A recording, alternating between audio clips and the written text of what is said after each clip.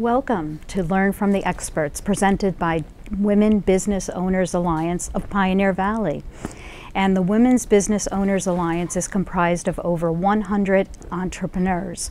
And today we have two of our members with us, and they will be sharing their expertise, knowledge, and tips. I'm Susan Allen from Susan Allen Financial, and my co-host is... I'm Freda Brown from Divorce Financial Services, and today we have with us Lynn Goodhue, who has Lynn Goodhue Associates, Launching Your Creativity Online. And then Liz Provo is Mass Marketing Resources, and she is an authorized local expert for Constant Contact. So my first question to you ladies, and you can answer as you feel, who would like to answer first, why should I have a website for my business? Let me take that one. Yes. What I generally say to small businesses is if you are ready to invest in getting your business to go forward, your website is your foundation. It's much like a builder building a house, that you need a strong foundation in order to go upward. If you don't have that foundation there, it's very hard to attract the kind of business that you're going to want. So it's really the hub. And Lynn and I have both talked about this in our positions, is you really want to draw people to your hub, which is your website. That's where you have everything that you've spent a lot of time, your content, the look and the feel of the website. You might have spent a lot of money doing your website, or you might have done it yourself. But whatever you do, that really represents you as a professional. So make sure it looks and feels like your brand and will represent you well for business. And so, the other thing about the website is it's really the only permanent thing you have, as permanent as things are on the internet. Right. You won't. Because it's the only thing you can control. And you control things from the security, who can see it, who can't. And you also have control over how many pages you have. Again, the look and feel, whether you want the same picture on every single page. There are so many different things you can do with a website, and it's all yours. No one can take it away from you unless you don't pay for it anymore. Right. So if I have a website and I really haven't done anything to my website, it's just sitting there. I mean, and people go to it, but I don't really interact with my website. Is that okay, or should I be doing something different? Well, websites today should be interactive. And the first thing somebody does, rather than pull out the old yellow pages to find you, is they're going to do their due diligence and look at who you are online. So they might see, has she updated her blog? And if we find that you haven't done it for the last 2 years, I'm thinking this person isn't paying attention. If you have outdated links, if things are kind of broken, all of that reflects on you as a professional, even though you really were just not paying attention. The other thing is, and I'm sure Lynn will talk about this too, is the SEO value, the search engine optimization. That changeable content, paying attention to your website, really helps you get seen online by Google and other search engines. And that's absolutely true. You don't have to have a blog, but if you have a blog, then what you write about, which can be just about anything, but you want it to focus on your business or about your expertise. It changes frequently, a lot more frequently than your static pages do, and the most recent one is always at the top. But you really need to pay attention to keywords and all of these other things that you need to know about in order to be found on the web, Online. You need to come up with the terms and all of the things that you need to do to have the search engines find you online. And that, the Google Analytics, and there are all kinds of other things that those of us who are more technical can actually help you with, show you what the reports mean. Are people coming to my website? Where are they coming from? What do they do when they get there? Do they just go away right away because there's nothing interesting on it? So that's another key thing you really have to have on your website, because you need to be found. So keywords. How do I decide what are the keywords for my business? You really have to think about how people might be searching for you, and less importantly, how you think they're searching for you, but ask other people, how would you, if you were trying to find help in marketing, how a would good you way, be yeah. searching? Because you may be thinking very specific terms according to your profession. Litigation. Now, you know, somebody's not going to say litigation to try to find Freda Brown online. They're going to say divorce. Or something that's going to or something that's going to be more meaningful to them, more layperson's language too. And the other thing along that line too is when you're talking about finding you online, think about all the time we're spending off our websites and on social media. And when we're on social media, we need to be constantly thinking of how we're getting people back to our websites. Because as Lynn said, we own our websites, and that's where we convert. That's where people buy our products, that's where people buy our services. And if we're not mindful of the fact that everything we're doing that surrounds our website, we don't own any of those spaces. You know, those spaces are rented. And they change a lot. And they change. And I the wanted rules, to they ask, change what they do. as far as if a business, you see many businesses have just a Facebook page. Yep. So now how does that work? Should they have both, or is a Facebook page enough to get their information out there? Well, again, because the rules change, it's really hard to keep up. And also, the one thing about Facebook, when you have followers, you don't know how many of your followers are going to be getting anything that you write. If you may have to pay to promote your page to get a higher percentage of your likes. That's true. To actually see seen what that, you yes. post. And if you're a very small business, a solopreneur, you may not have the money right now to do that. Right. It's expensive, and it's a good idea, but again, the Facebook changes all the time, and you don't know who's going to comment on anything or like anything. Yeah, and you definitely don't want to have Facebook as your business website. I actually have quite a few of my clients who are advertising on Facebook now, and it is in their budget. They don't think it is because they've never had an advertising budget. Okay. But you can pay to promote a post for as little as $5. You know, a cup of coffee. Is that worth that $5 spending it on your business instead of going out for coffee in the morning? I think most people would say yes. But you have to use it wisely. You have to know how to really look at your demographics and to target specifically who you'd like to have see that post. A couple of years ago, businesses could see about 56% of their statuses go onto their followers' news feeds. Today, that's down to less than 5%. Oh. That's a big, and that's a just huge just difference. because That's Facebook because of changed. Facebook's algorithm, and there's just too much stuff floating around out there. That's true. You know, so if you want them to come to your website, you must have quality content. You know, provide a lot of engagement, get people to like, to share, to comment on your posts. And the more you look at your analytics, in other words, in Facebook it's insights, but you've got to pay attention to that so that you can see if that post was working. And you can also see on your analytics on Google who was the referral from Facebook this month. You might have had 3 referrals from Facebook. Now it's telling you it's working. They're coming back to my website. They're doing what I wanted them to do. Okay, so does that go along with what the term that's out there, engagement marketing?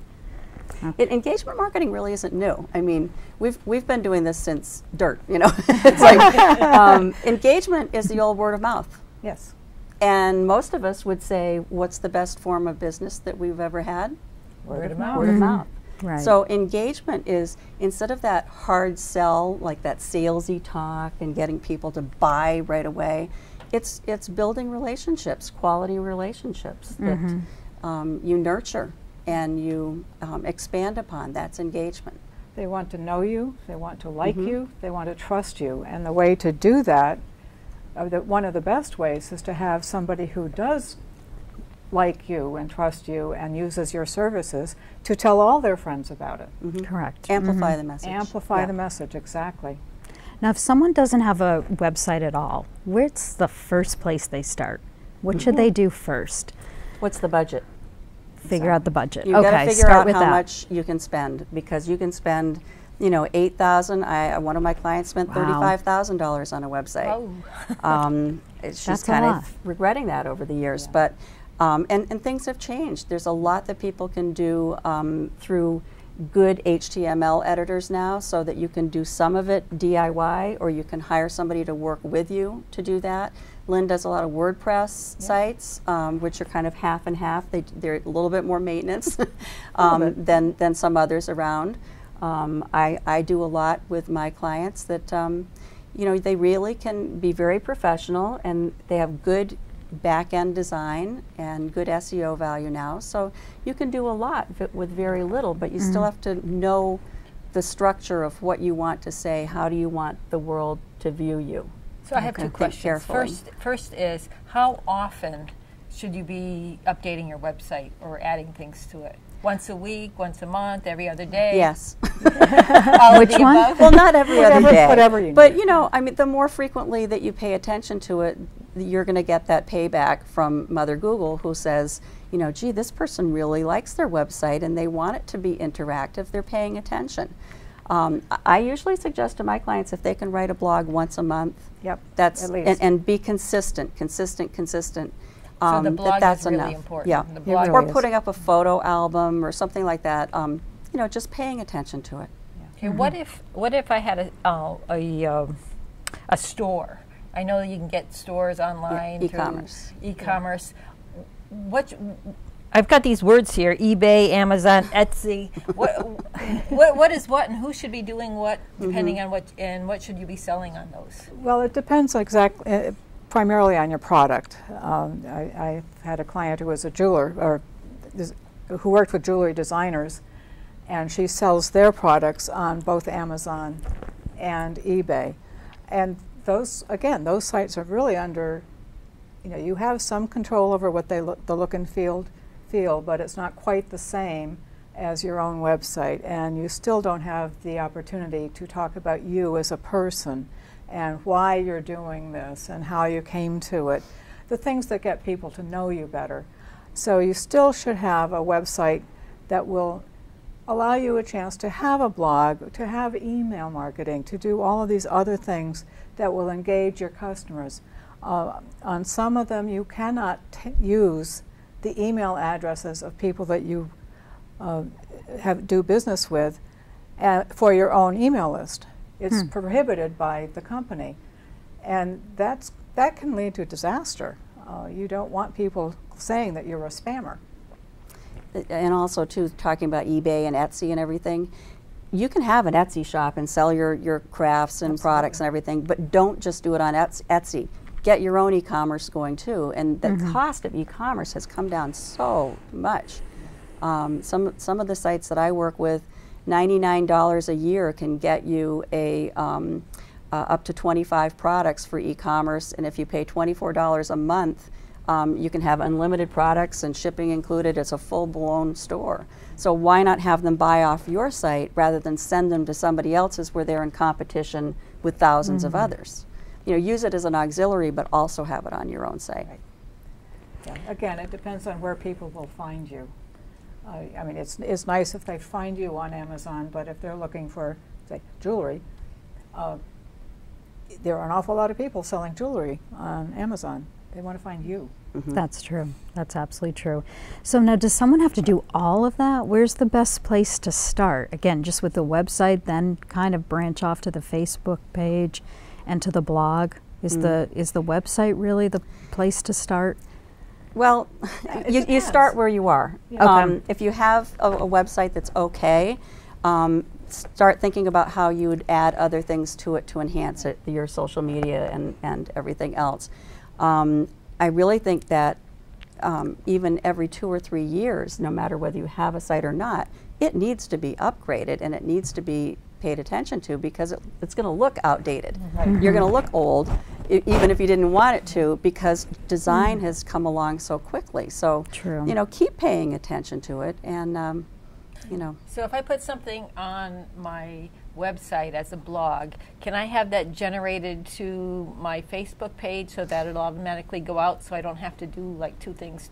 I actually map it out, and you might do it for your clients too. I send them a little flow chart of, here is your newsletter that's going out. In your newsletter, you put a snippet. You don't write the whole blog post. Then you link it to your actual blog, because now you're getting them to go back to your website where you have a better chance to convert. At the same time, you can share that, here's my new blog post, with your Facebook audience or Twitter or LinkedIn or wherever you want to.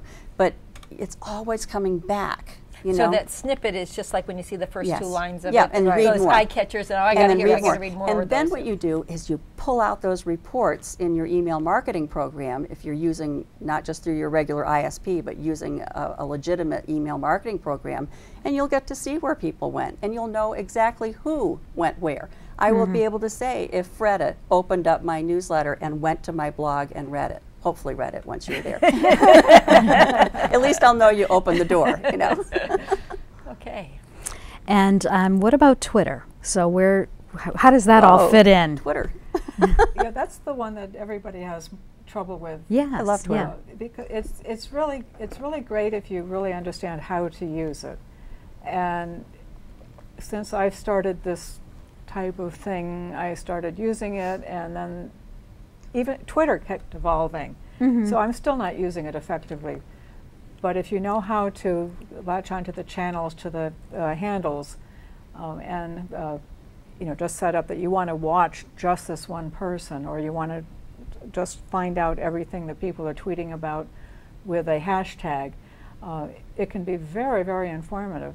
But then what do? You've got to respond to the people that have interesting things to say, and that can raise your profile too. Right. So the hashtag, that's the pound sign, right? Yep. Yes. So why don't they call it the categorizes pound sign? Why don't they call it the hashtag? Because they want you to really be, you know, thinking about them as something new. But It's just techie speak. It is, and it's a way to categorize conversations. A lot of hashtags became popular when people would go to educational conferences, and they might be in 5 different rooms during the day, all learning different things. But if they were tweeting throughout the conference, you know, the valuable tips that they learned, at the end of that conference, if you just hit the hashtag, you know, conference 2014, you'll have every single thing throughout that entire day that maybe 300 people were tweeting about. So it's a very helpful resource in that case. I think Twitter made me a better writer. Really? Because you have to be concise. Boy, do you. And And I dense. thought Yes. subject lines for email, which I'm always doing, you know, 40 characters, you know, 5 to 8 words, I thought you had to be precise there. But when you talk about 140 characters and putting, you know, you only have room for so much, plus then whatever you're linking to has to be short enough too. You have to put the good stuff up front, or nobody's ever going to read beyond that point. That's true. So those, absolutely. when you click on that, so that's really just like, you can read more after you get those Right, first you can 4 link words. to another, you can link to your blog, you can link to somebody else's content anywhere you want, or have a picture, a video. It's really a nice platform. So That's a lot. that is a lot. You have given us so much information, and I think we need to find the first step, and that's what we got to do, where we are now, and then what we need, and then just kind of move forward with that.